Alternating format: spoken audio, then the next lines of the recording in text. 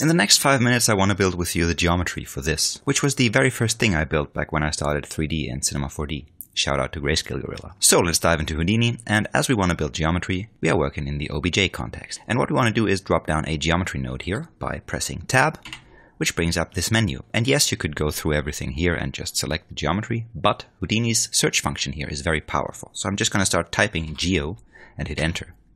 Then I've got this hovering node here, hit enter again to drop it down. So that's my geo node in here. And inside this node lives a tiny program that generates some geometry, which is then displayed in the scene here. And currently this node is empty, so there's no tiny programs executed in here and no geometry is created. So let's dive into this geo node by hitting enter or I. And again, you can see this is empty. And for example, I could press tab again and start typing sphere, hit enter twice and drop down a sphere. And now inside this geometry node, I've got a program executing here that generates this sphere, which now is a primitive type. So it's a perfectly round sphere. And we can change its type up here in the parameters. This is where I can select and change the parameters for the selected node here. So I might want to set that to a polygon and increase its frequency to increase the subdivision, like so. Let's say I randomly want to place other spheres onto this sphere. The way you typically do that in Houdini is using copy to points, this one here, and let's just create another sphere, highlight this. So this is the visibility flag. And within your geometry container, there can only be one node that is visible. And this is actually the node that will be output to Houdini as a result of this whole program that we're building in the geo node.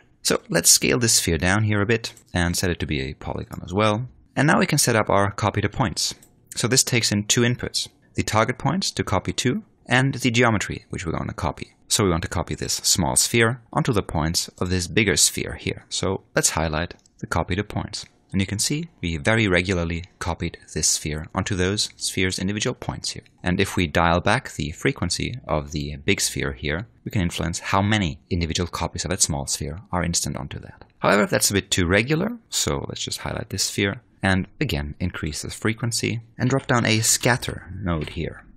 And by the way, those tiny nodes we're stringing together here are called SOPs for surface operators. And those lines that form between those nodes are data flow. So in this case, it's geometry data flowing through our tiny program that we're building. So what this scatter sub does is it scatters points onto a surface. In this case, 1,000 points, which when we highlight the copy to points is a lot. So let's dial back the actual point count, like so, and maybe increase the frequency and thus the subdivision of our spheres that we're instancing on here. Alright, neat you might say, but I want to have points inside that sphere as well and not on the surface. And for that, the usual workflow in Houdini is to convert that sphere here, which just is a surface, into a volume. And a really quick but also a legacy way of doing that is using a node called ISO offset, which I typically only use in this workflow. So what this does is it turns that sphere into a volume. And by increasing the sampling division here, I can increase the volume's resolution to say 60 or 64 and then pipe this into the scatter node. And now we're scattering the points throughout this volume here. So when I highlight the copy to points here, you can see I've got points distributed also within that spherical volume. The last thing I want to do for now is change those individual spheres' sizes. And I'm going to do that by using an attrib randomize, which I'll wire in after the scatter node here. And by default, it's set up to randomize an attribute called CD. That's the color diffuse. And you can see the results of this, those differently colored spheres here. However, I want to change this, not to randomize CD, but some attribute called pscale. And we end up with this. Let's dial down the dimensions, because this is only a float value. And let's increase the minimum value to say 0.3 and the maximum value to 1.5. So we end up like this. Finally, just for good practice, I'll append a null to that here. And if I hit Shift Enter, I can directly attach this null to the last selected and highlighted node. And I'm just going to call this node out here. So that's the output. So that's our very first, very tiny network we built in Houdini.